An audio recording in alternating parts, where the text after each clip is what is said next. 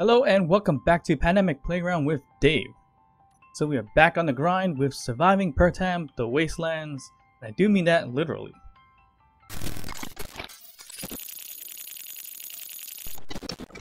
Alright, so when I say back to the grind, literally, we do need to find a way to grind down everything here, maybe save some of the storage, so we can get prepping for the mobile base build. So the idea here is to potentially bring back the old crane or create a grinding pit.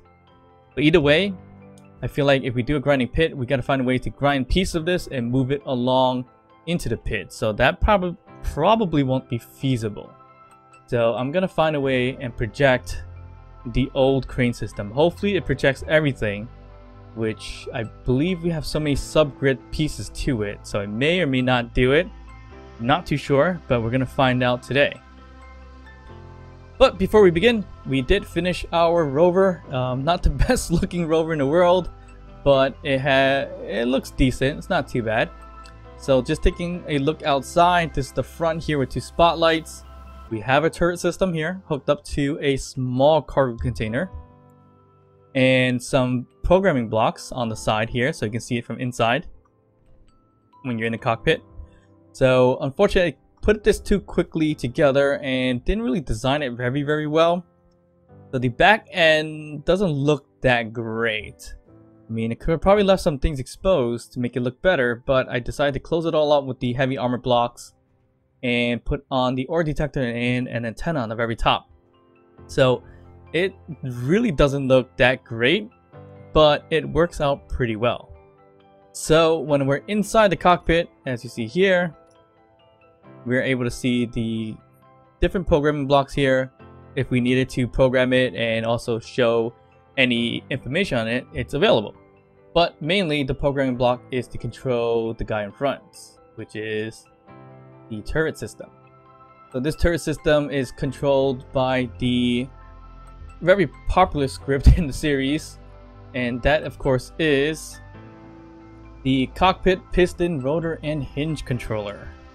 So basically, going into the script itself, I've only used the Y and X axes for the mouse to go left and right, with the rotor and the hinge to go up and down. So that gives me the ability to maneuver this turret this way. And of course, we added a camera in front so we can see exactly where we're targeting. So that kind of worked out in some ways, but of course, if we get attacked, then it's the first thing gets shot down, it's pretty much gone. But the rest of it is built out of heavy armor, so it potentially can withstand a good number of things, except for if we're getting shot at the cockpit first. So if we go in and a turret hits us in the cockpit and destroys it, the vehicle becomes useless in some ways. So that kind of sucks unless I put some kind of wall barrier in the front. But we'll see how that kind of works out. And it looks like we missed a piece here in terms of the design, so we're just going to add that really quickly on here. Right, so this rover design, not the best in the world, but it's a functional rover. As you see here, we have front wheel drive in terms of steering. All wheels are working, so it's not four wheel drive, it's 8-wheel drive in that sense. But in terms of speed that we can get out of it, it's not too bad. Stopping is fine, turning is fine, everything works out pretty well on this guy, and I can easily control the turret in front to move up and down. And oh look, it's the old crane system that we have here. That's useful for parts, I guess. But anyways, everything's working and functional in terms of this rover. Again, not the best looking in the world. It's nice and long wheelbase, makes it pretty controllable. And hopefully we won't be able to flip this thing anytime soon. If we did flip it, there is a gyroscope, so we can always override and turn it back around. So what else is in here? If you've seen in the previous episode, we added an O2 H2 generator, which Common said pretty much why did I even added that. I could have just added a vent with depressurize, or maybe an air tank or something like that in place of that, because ice is extremely hard to get in this environment, which I believe holds true, because we have to find like those oases in order to get ice. I still have this problem in this series that it leans right, so I'm not sure what that's all about. From what I'm hearing, it's more of a glitch issue, so that may be the case. But other than that, this thing drives pretty well. So I'm just crossing the bridge because I saw a whole bunch of trees here, so I just want to make sure to see if maybe this would be a potential area for ice. Usually I think the grass needs to be on the greener side for it to be ice. So I just want to come by and just double check. I think I found ice once before, but it's been a while, so I'm not too sure exactly where that is. But it looks like, yeah, that's definitely not ice. So we're gonna head back. So today's mission or goal is to maybe create a projector system for the large grid crane system, the original one that we have in this series, because that one worked like a dream until I clanged it up by putting a modular system to it the wrong way. So it flipped over from pretty much where the turbines are, right there on the top right, and it flew all the way to the pit that we just saw before. So that was quite a distance that it flew. So we're gonna have to find a way to project it, and I hope it projects pretty well. This one here was a clang magnet, so depending how it was kind of maneuvered in terms of the crane system part of it, or the crane part of it, it was going to kind of just blow up on its own anyway. So it was just a poorly made crane system, just like all the other rovers and systems I've created in this series. They all, you know, they work decently. Unfortunately, just not the best looking or the best operating ones for whatever reasons.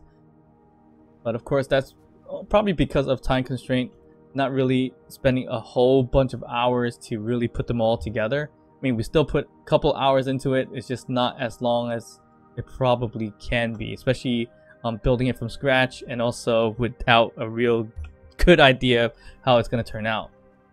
All right, so let's see how we're going to do this. So if we want to do a projector system, we could put, and it's going to be a large grid. So I remember it's such a big system, so we're going to have to kind of push it out and outside of everything, and have enough room to project it. We could probably project it from down up in some ways. Yeah, I think that might be it, because we're not going to be able to project it from like top. Then we could do probably top down, but I think bottom up sounds like a better idea. So we potentially can just do it here, actually, using this house that we're going to get rid of. So we can just put a projector system, let's just say up to here, maybe, potentially. I don't know, that might be okay, right? So we can project it and then connect it to the bottom of the crane system, which I believe shouldn't be really touching the floor based on where the wheels are. So let's just extend this part a little bit more so we can build it better. Alright, so I think that's gonna be long enough, and we can just put on a projector, and we gotta put it the right way around. So let's just grab a large materials for the large projector, or large grid projector. Alright, so if I remember correctly, these two strips here tells me that's the front, and when it's vertical like this, I believe that's gonna be up and down. And the fourth strip here is usually the bottom or the top, I believe. And that's just kind of going by previous memory and trial and error. So let's just plop this guy on, weld it up together, and I think we just need to put a control panel here. So we can easily put this one here, which we don't have the parts. Alright, so we look at the parts really quick. Alright, we just put our control panel here, weld it together, and get without projection. Going to a projector for the blueprint, I do kind of have a fairly decent idea that it might not get the subgrid pieces, and see how that kind of works out. Okay, so that's the projection. It looks like it's upside down. So maybe that 4 strips is actually the top. So we probably just gotta kind of flip that around. No big deal. So we just gotta, I think it was row, I would say, to flip it over. Row, there we go. We rolled it. But of course, our forward and back is correct. Our vertical up and down seems to be correct. And our horizontal seems to be correct. So for the most part, looks good. So yeah, maybe that bottom piece that I have here is actually the top. Who knows? But this one at least works a little bit better than having everything reversed and having to kind of really figure them out. So, okay. So what we want to do here is, let's just set this up correctly so that it can be projected right towards the middle. And I think that's going to kind of do it, and we'll just drop it later and hopefully hope for the best that it won't break. But as I mentioned before, I had Hank an idea that it might not take the subgrid, and I'm pretty much correct here. So it is able to do everything else but the subgrid. So yeah, so that didn't go as planned. So we're gonna figure something else out. I mean, this whole home thing was a good idea initially, just to get a nice little kitchen, TV, and a little bit of a fireplace. But all this has become useless because we barely use it. Is one thing. I mean, we only come in here to use the med bay. So we should definitely, we'll probably have to do this maybe by hand, or maybe if I use the small grid version of my croc or the rover, so we can use that to grind down like a big portion of the home, which might not be a horrible idea for the most part, except that the fact I gotta kind of rebuild that and fix it up, but it's not gonna carry too much weight. So that means it's gonna grind it down, and then eventually gotta, you know, fill up on a connector point, and I keep doing that, rinse and repeat. So that might be the best idea, because doing this by hand, all of that, probably not a good way to spend the time to do that. I'm gonna scratch the projector idea, unless maybe I make something a little bit more simple in terms of the crane piece to it. So maybe just add a rotor, some pistons, and a hinge or so it's easily controlled, and we can just do it that way.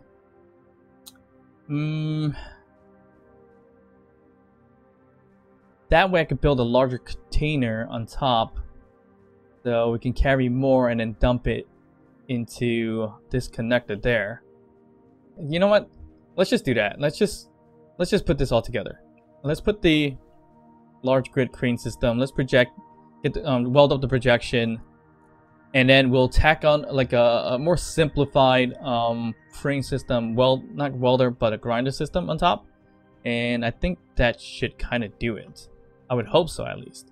So let's just put this together. Well, we do have to do this kind of by hand right now, because we don't have a welding system per se.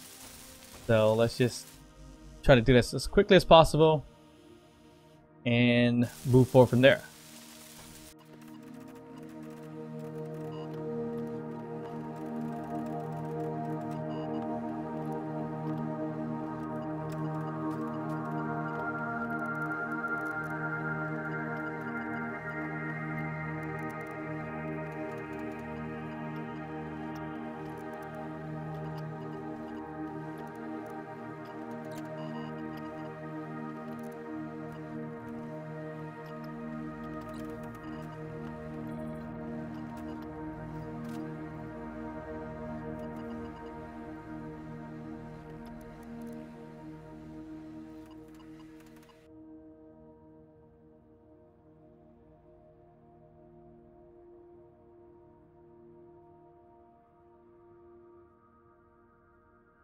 Alright, so it looks like we've gone and did it and created a new crane system.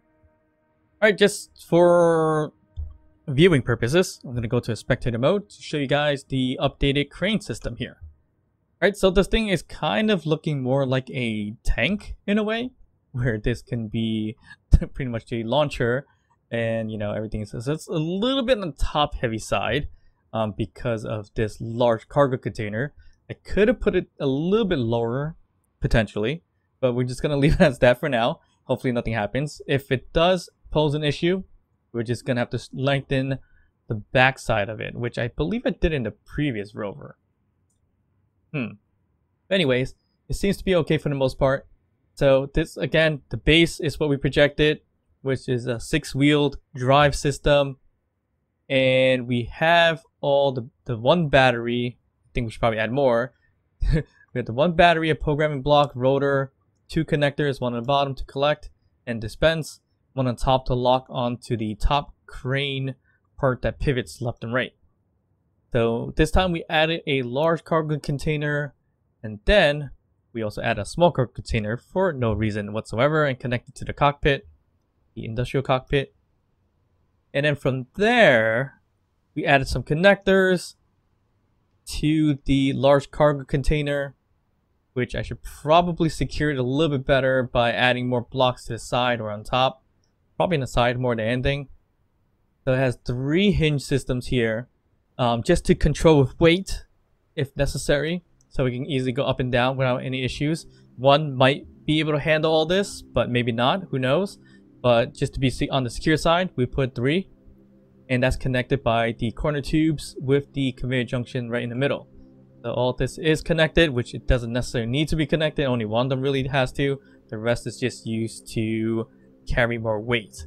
So and one of the biggest tips I could say to attach these hinge systems here like this, basically build your hinges all 3 first, remove the hinge part on 2 of them, build your piece on the one that has the hinge part, and build around the other 2, and then put the hinge part on those blocks.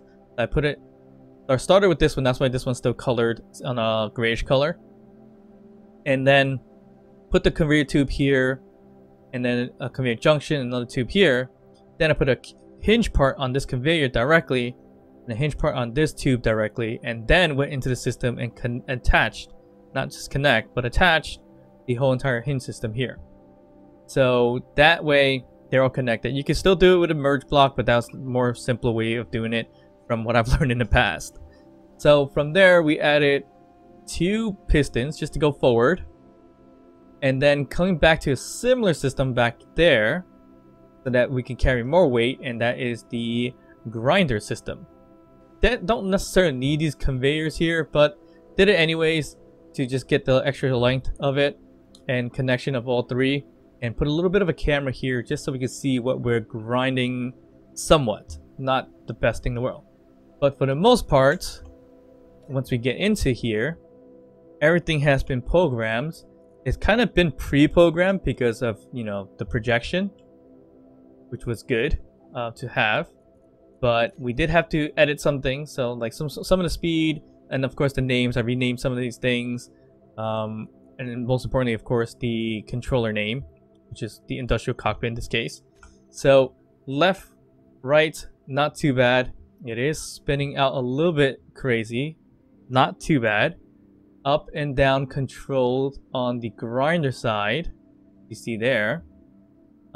Forward and backwards, W and S, brings the up and down closer to the cargo piece. And then of course C and space brings out the pistons forward. So I actually haven't tested out, but bring the pistons all the way forward, it's a bit much of an extension. I think we could have gotten away with just 1. But it looks like we are okay for the most part. Yeah, so it's tipping a little bit, so we may need to extend the wheels a bit, or maybe not extend it this far out. So maybe like something like that might do.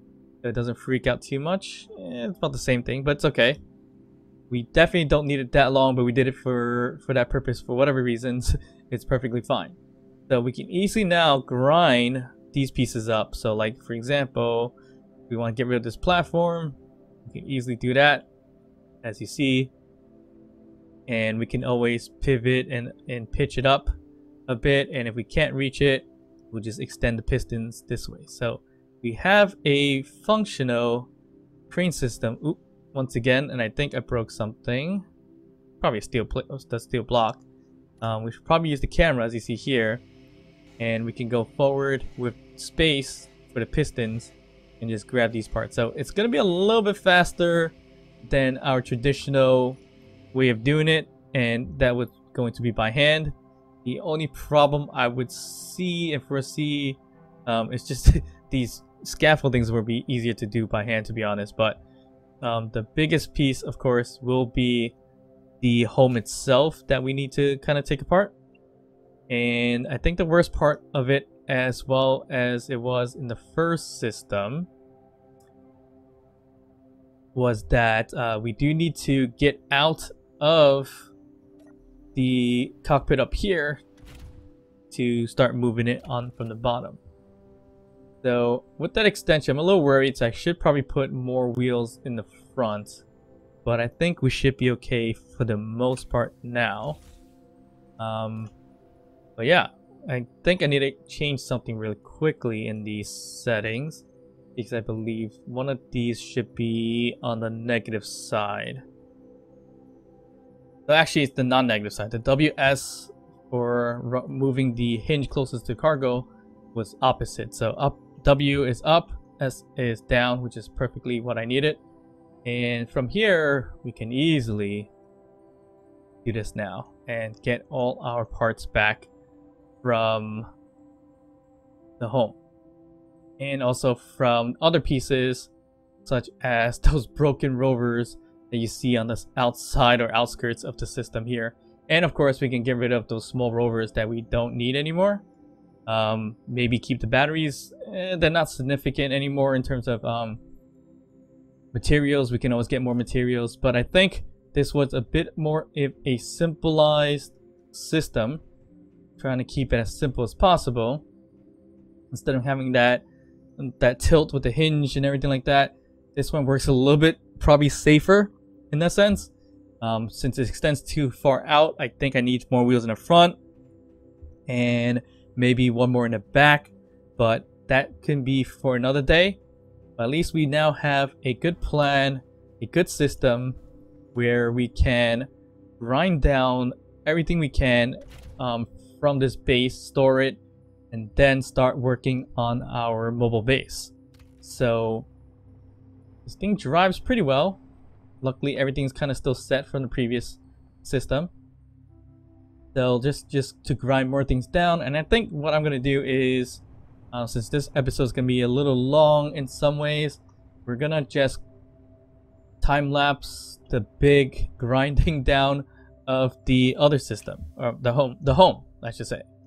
But for now, we can just grind down some of these pieces that we don't need anymore, which is, of course, this whole, I guess, Mark II crane, which wasn't the best thing in the world and clanged out, but we can always pick these guys up and move forward from there. So this here saves us a lot of materials by grinding all this down. I think, for the most part, using camera will be a little helpful, but for the most part, we should be able to carry a lot of weight and a lot of materials with the large cargo container, which is a good thing. In previous times, it was a different story. It was too top heavy, and previously we only used small cargo containers because this was going to be too top heavy, which it still kind of is, to be honest. But I should really test it on that ramp here to connect to the connector, but I haven't done that yet. So we will have to do that eventually to make sure we're going to be okay and not fall down and backwards. So I am a little worried about giving that a shot, but we're going to have to do that eventually. And if we do it with a full cargo, that might be even worse than a worse idea than we think, to be honest. So let me just grab a little bit more of these just to make sure we're going to be okay. Yeah, looks like we're good. So this system works out not too bad. It swings pretty good. I can speed up the hinge kind of motion a little bit if I wanted to. So we can start grinding down more things a lot quicker. And I think I am pretty satisfied with this build. So much less complicated than previous builds, of course, and it works out pretty okay, which is a good thing. But of course, the only big problem still is that I do need to control the bottom piece in order to move the whole system, which is not the end of the world, but it's also not the best thing in the world. So I may need to do maybe a remote control. That wheel's gonna roll off to the sunset, I guess. But what we may need to do is put a remote control and antenna. Maybe not even antenna, because we're gonna be fairly close to the system. I think we don't need it. Maybe I could be wrong, or maybe I could use a beacon in some ways. So we can control it so that we can just be on the top part, just remote in instead of getting in and out to control the bottom piece. I think that should work. Not too sure. I mean, why not give it a try now, I guess, right? But let's just get some pieces and parts. Let's get some parts and plug in a remote control. We could probably put it right here in the back. So let's just go ahead and actually take care of that. Alright, so if you don't know, here's a quick tip with the remote control. This positioning as I have it currently, where it's sloped on the top, this is facing forward. So looking at it right now, that is the front of it. So we want to place it, for us, we want to place it like this so that it goes forward. So the back piece here is the flat end. That's the back. And of course the bottom here is bottom, which looks the same, but the best way to tell from the direction is actually looking at it directly like this, where the light is right in the middle-ish area, and the two strip of light is on the top. So we just want to place it down like this. It looks like I need to get some parts, so I'll be right back. Alright, so that's all set. So that, again, that's the way it's going to be in terms of forward, as you see the two strips of light up there. Another quick way of seeing that is basically on the right hand side, the remote control. You'll see that it's the way it's looking and you're facing it. That's pretty much the forward piece of it. Just minor quick tips. So let's see if this works. So if I go in here, am I too far to remote into this system? I believe so. I can't take control of the system because, well, no, hold on. Let's turn on my Wi-Fi signal and see if that works. There we go. So there's two control systems. So one of them is pretty far away. I'm not sure which is which. Actually, what is what? Okay, I don't know what I'm controlling, to be honest. But we can see what this is. This is a battery with a projector. That might be the bridge, if I remember correctly. So what is this? This is, okay, so that is that guy over there in the back. So you technically, looks like you need an antenna for this system when you have the remote control. But that's going to pose a bit of an issue because we don't have a lot of space for an antenna unless we put it in the very back here, because these things are fairly big. But let's try a beacon really quick to see if that works. Let's try a beacon really quick to see if that works. Alright, here's a beacon in the back. We can do shift control. No, that doesn't work with the remote control, so that's not good. So it looks like we do need to put antenna. So I'm gonna have to scrap this guy and put on the antenna basically. Alright, so here's a bit of an antenna in the back. Not the best placement because once it falls backwards it can just break. But just for the sake of it, we'll probably have to find a way to move it later on. Let's just see, shift control. Alright, so we can finally control it. So we do need an antenna to control it this way. That placement of the antenna might not be the best in the world. Too bad the antennas are quite large in size, especially the dish. Otherwise I would have just used that. So if we went in here, right, and unparked it, go to our remote control, we can control it here. And well, I parked it, unparked it now. So yeah, so I can control it with a remote control system, but I do need an antenna. So the curious question is, can I put the antenna elsewhere on the subgrid instead of the main part of it? Because that piece is quite long and not an ideal position of where it is currently. So, but at least it works, so we know. But it also acts kind of like a tipping point or a tail. So when it is gonna fall backwards, at least it's gonna fall on that and hope for the best. and so that it won't just break. But maybe it will help us from flipping over as well, so it's going to be kind of a good thing. Alright, so we are being able to connect. Problem here is I have so much connectors, and oh, they're actually named. So here's the one that connects to the bottom. Luckily these were projected versions, so I can easily find them. So we can easily do ready, and we're locked in, can charge up, and also move some inventory. Alright, so in order to move inventory, I gotta make sure the one right in front of us here by the antenna is connected to large cargo connectors. Large cargo containers connector that's facing down. So then I can easily move everything. Alright, so looking at here, this is all we collected so far from our grinding journey. Not sure where this came from. I think it came from the old crane system that flipped over in the connector. Kind of odd that had some over there. But anyways, this system is working pretty nicely. And maybe that bad design of the antenna is going to save us if it's going to fall backwards. Actually, you know what? We got to test that. Again, we can easily remote in because we created a system here to do that. Okay, for some reason I can't remote in. What is going on? Maybe because it's connected to base. I would think so. Let's see, we unlinked it. Get off of there. I'm in here. Now we can remote in. Okay, so what I did was basically the remote control has the toolbar. I'm on the toolbar of the remote control. So when I connected to the connector, it kind of caused an issue there. So that's kind of interesting. So I would have to, let's just say, if I locked in, I would have to go to the terminal here. Looks like I can't even do the terminal. That's interesting. Well, maybe just controls and turn off the bottom connector, which is kind of weird in a sense, but I guess that's the way it's gotta go, I guess. Where is this piece? This one here. So we gotta switch lock it or unlock it this way, and then we can control it. Yeah, so that's a bit of an issue, but not a significant issue. Should be okay for the most part. But yeah, we emptied it out. We can back it up, and let's just hope for the best that it's not gonna destroy the antenna. Okay, we're looking good. That is not bad at all. I think last time we had a system with the large cargo containers, I did try it and it almost flipped over coming off that ramp.